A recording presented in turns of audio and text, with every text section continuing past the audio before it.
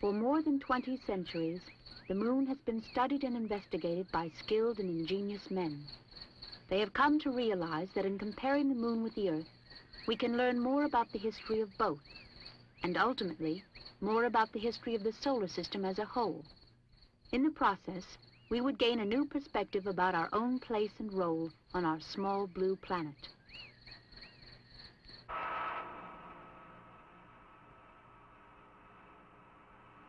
Before manned Apollo flights to the moon, we could only study it remotely, primarily by way of instruments such as the telescope. And recently in history, by way of automated spacecraft.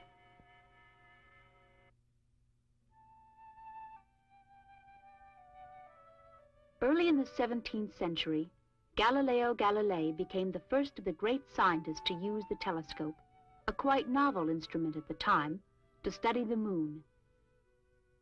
I feel sure that the surface of the moon is not perfectly smooth, free from inequalities and exactly spherical, as a large school of philosophers considers. On the contrary, it is full of inequalities, uneven, full of hollows and protuberances, just like the surface of the Earth itself. His discoveries helped overturn erroneous beliefs popularly held and taught for 14 centuries and laid the foundation for modern lunar science. Galileo would be followed by a stream of other scientists and a mass of new information and knowledge. The centuries of investigations produced a great deal of information about the moon. For instance, the moon, orbiting once about every 4 weeks, always keeping the same face toward Earth, is far larger and more distant compared with its planet than are any of the other moons of our solar system compared with their planets. In fact, the moon is often considered a planet in its own right. Further, some scientists believe that the moon is gradually pulling away from the Earth, which in turn is gradually revolving slower and slower on its axis. There is at least some evidence that the moon was much nearer Earth in the past, although no one knows just how near it might have been.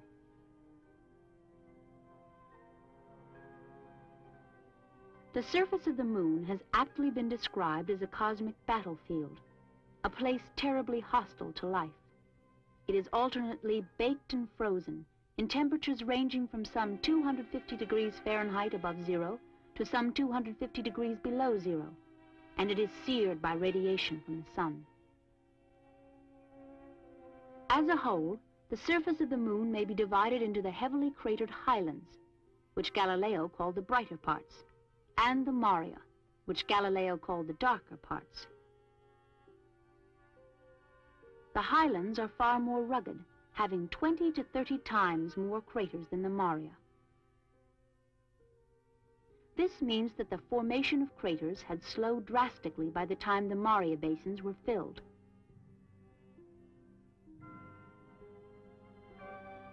In essence, the highlands were formed when the moon was a growing, dynamic body, the Maria when the moon was far less active. In contrast with the moon's face, the far side is almost totally covered with highlands. There simply are none of the great Maria. Telescopes and automated satellites brought us close-up looks at many individual features. For instance, in the highlands, craters which look much like certain volcanoes on Earth. Other craters which look like impact sites, sometimes with streaks of debris radiating hundreds of miles away from their centers. Mountain ranges which tower thousands of feet above the surrounding plains. Symmetrical hills known as domes. Apparent red glows, first seen in the 1950s. Where the highlands and Maria meet, there are features which look much like ocean waves approaching a rugged shoreline. The Maria basins are comparatively smooth and flat, likened to a frozen sea by the first men to orbit the moon. And they are marked by so-called wrinkle ridges, which have the appearance of frozen waves. phantom craters, evidently real craters virtually inundated by Maria materials. Then there are valleys which wander for hundreds of miles across the surface. Great fractures or faults which may slice across the moon's face for 100 miles.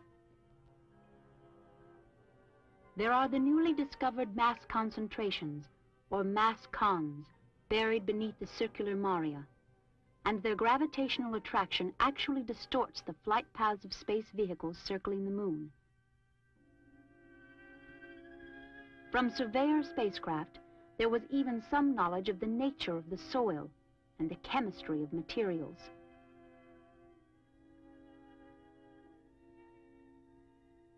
Yet for all we had learned, for all we had discovered, even with unmanned space vehicles which landed on the surface, and manned Apollo vehicles which orbited above the surface, the moon still somehow seemed remote and inaccessible. Until that day in July 1969. Forward. Forward. At 40 feet down, 2.5. 30 feet, 2.5 down. Straight shadow. 4 forward. 4 forward. Drift into the right a little. 20, down a half. 30 seconds forward. Just picking up some dust.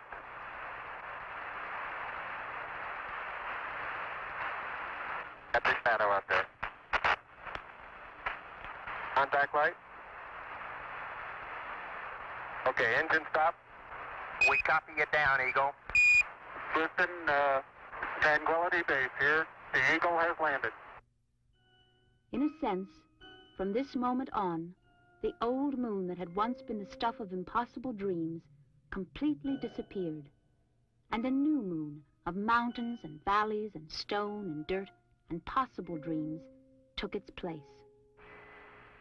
Now, we'll get to the details of what's around here, but it looks like a collection of just about every variety of shape, angularity, granularity, but every variety of rock you could find. Fairly large number of craters of the 5 to 50-foot variety, and some ridges, small, 20, 30 feet high, I would guess, and literally thousands of little 1 and 2-foot craters around the area.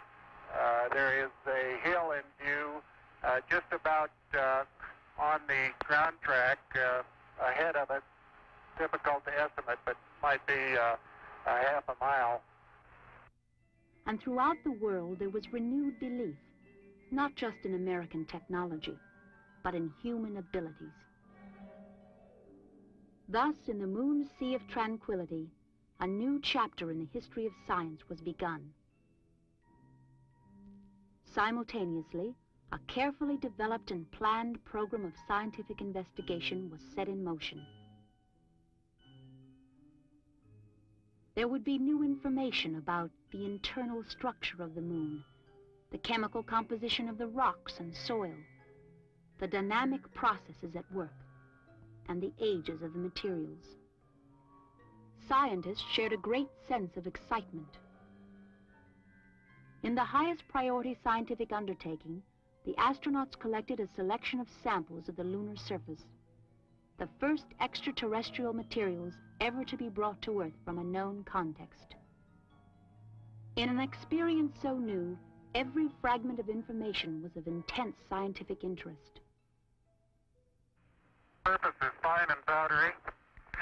I can pick it up loosely with my toe. It does adhere in fine layers like powdered charcoal to the sole and insides of my boot. I only go in a small fraction of an inch, maybe an eighth of an inch, but I can see the footprints of my boots and the treads in the fine sandy particles. In the centers of small craters, the astronauts discovered strange features which looked much like splattered solder or glass. The astronauts discovered rocks which had been hurled from neighboring craters, Yet they saw no impact scars in the powdery surface where the rock struck. The scars had apparently been eroded away by an unknown process. The astronauts set up an array of instruments, in effect a miniature scientific station, to return data to Earth long after the men themselves had left.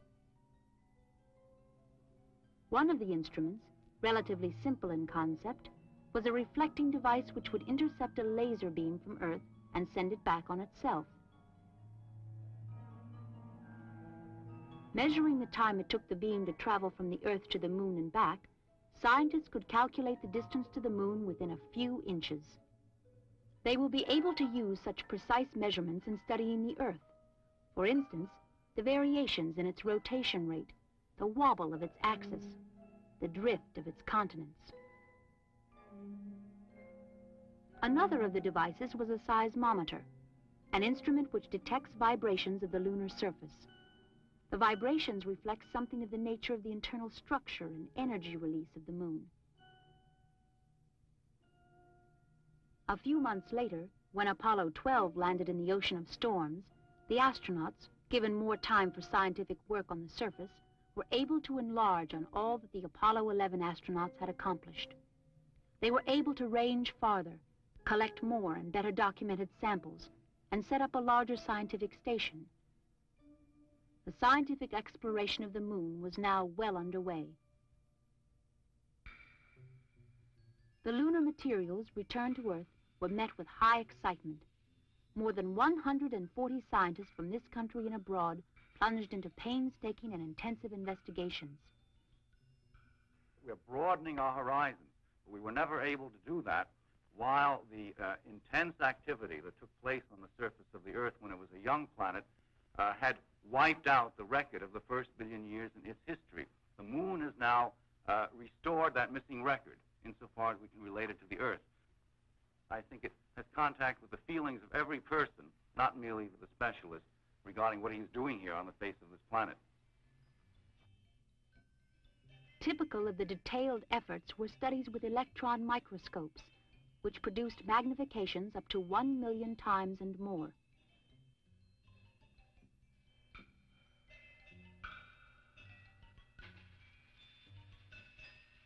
For some of these studies, samples were sectioned with a knife which has the sharpest edge known. It can split a hair into 10,000 sections.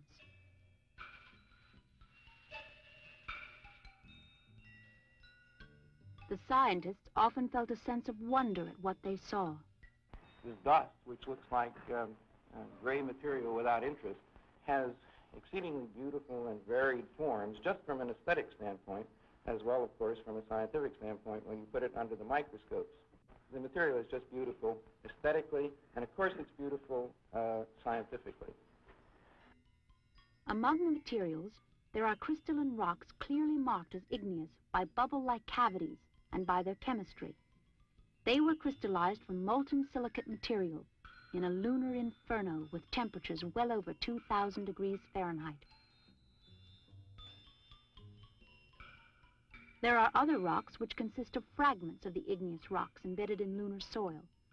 Called breccias, they were formed when meteorites impacted on the surface, producing such tremendous pressures that rubble and soil were welded into solid rock.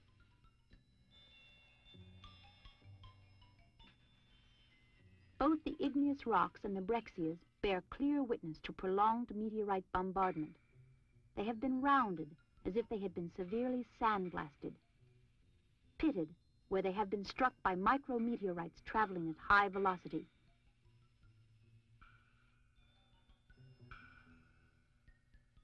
And some coated with glass, a material which had been melted and splashed by meteorite impact.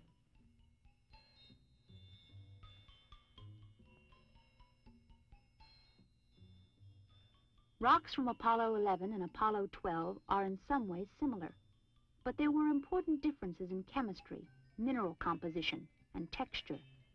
Further, the minerals of the Apollo 11 rocks took on their present arrangement about 3.7 billion years ago. The minerals of the Apollo 12 rocks about 3.3 or 3.4 billion years ago, an indication of two different events separated by several hundred million years. The ages were far greater than many expected. It was probably during this time, more than 3 billion years ago, that the Maria basins were filled. While the Apollo 12 rocks were generally somewhat younger, the collection did yield one unique and quite complicated rock, number 13, now famous in lunar science. Portions of rock 13 proved to be some 4.6 billion years old, very nearly the age of the solar system itself. This may be some indication of what to expect from the lunar highlands. Another type of material is the lunar soil, created, apparently, as rocks have been pulverized by bombardment. One core tube sample from the Apollo 12 landing site showed that the soil was stratified, or layered, with lighter and darker bands of material. It even seemed that one layer might have a mixture of volcanic ash. Under the microscope, it can be seen that the soil consists of tiny fragments of rocks, particles of glass, and bits of meteorites. Even the soil shows evidence of bombardment. Some of the individual grains have been so pitted, in fact, that they look almost like tiny replicas of the moon itself.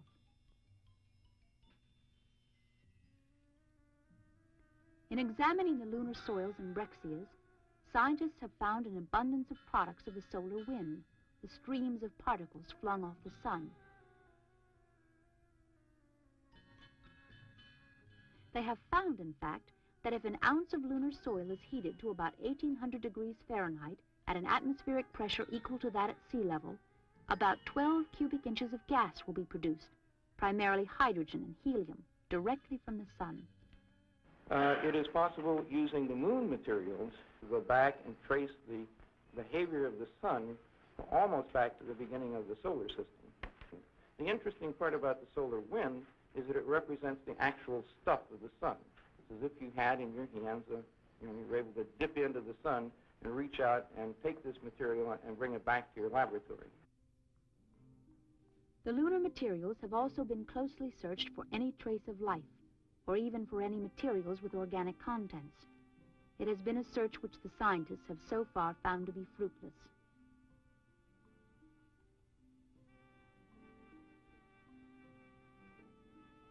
Scientists have found the results more interesting, however, when Earth organisms have been exposed to lunar materials. Of the variety of biological systems that we tested with the lunar material, the plants were most unique in their response.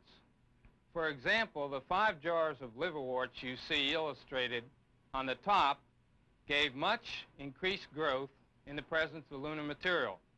This effect was noted for ferns, a number of tissue cultures such as tobacco and corn, and certain higher plant species such as lettuce. Now, the exact reasons for this beneficial response are unknown at the present. However, it is likely that some trace mineral, or perhaps even a physical property of the lunar material, is interacting with the minerals we furnish to give a more desirable medium for plant growth. This is a very exciting discovery, and one that was totally unexpected in the tests conducted in the Lunar Receiving Laboratory. The flood of information derived from lunar materials alone will require decades to interpret fully. In the meantime, however, still more information is flowing in from the scientific instruments set up by the astronauts. Scientists received one of their biggest surprises when the Apollo 12 seismometer told the story of how the moon vibrated when it was struck by the astronauts' abandoned lunar module. It is as though one had struck a bell in the belfry of the church, a single blow, and found that the reverberation from it continued for 30 minutes. The signals seem to indicate that the energy of the impact scattered greatly on one hand, but had a prolonged duration on the other. Such a combination of characteristics simply does not occur on Earth. Subsequently, signals of a similar nature were received from other impacts, both natural and man-made. After analyzing signals recorded over several months, scientists also discovered evidence of moonquakes. These occurred each time the moon passed through the point of its orbit closest to Earth, when there was maximum gravitational attraction between the two bodies. Apparently, the attraction triggered the quakes, and they were possibly of volcanic origin. So far, however, the seismometer detected no signals that would indicate events originating deep within the moon. Such events occur frequently on Earth. The upshot is that the meaning of the signals is far from understood. From other instruments, scientists are harvesting rich new information on the magnetic fields of the moon and of the Earth, the extremely thin atmosphere of the moon, the rate at which particles stream away from the sun. For a long time to come, scientists will be putting bits and pieces together, searching out the answers to a long list of questions. But already, certain parts of the whole picture are beginning to take shape. And the moon is by far a more interesting and complex body than ever anticipated. Although every current theory about the moon's origin has major flaws, it does seem probable that the major events in the formation and evolution of the moon occurred early in its history, and that relatively little has happened since then. One indication of this is the far greater frequency of craters in the highlands than in the Maria, which are themselves very old. And it means that the moon may hold records of events which have long since been obliterated from Earth by erosion. Structurally, the moon, compared with the Earth, is an extremely strong and rigid body, as it would have to be to support the great mass concentrations, mass cons, so near the surface. Scientists have seen that great heating has played a major role in shaping the moon's face. In fact, the Maria basins were filled with lava flows. They have also seen that impact has played a major role, both on a gigantic scale and on a microscopic scale. Contrary to what many expected, there has been no evidence of water. And, as most expected, there has been no trace of life, and there seems little chance of finding any. But as often happens in science, the investigations so far have raised more questions than they have provided answers. For instance, what is the interior of the moon like? What is the source of the heat that produced the lava? Was it produced in some way in the interior of the moon? Or was it generated by meteoroid impacts? What lies behind the fact that it is the side of the moon with the Maria basins that faces us on Earth?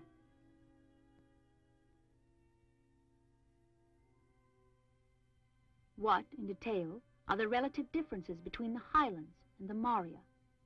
And the question one always returns to, how was the moon created?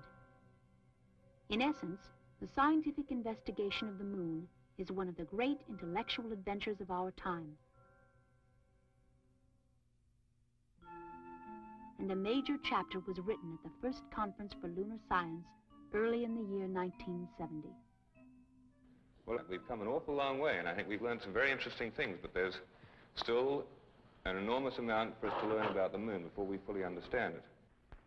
When we go to the highlands, and we will go to the highlands, that they're going to be even more interesting from this point of view of the fundamental history of the solar system than the parts that we have already visited.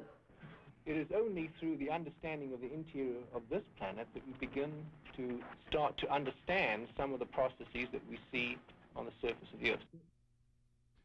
In fact, we are taking a step in our understanding of the solar system and the Earth that is comparable to the one taken by Galileo when he first pointed the telescope at the moon.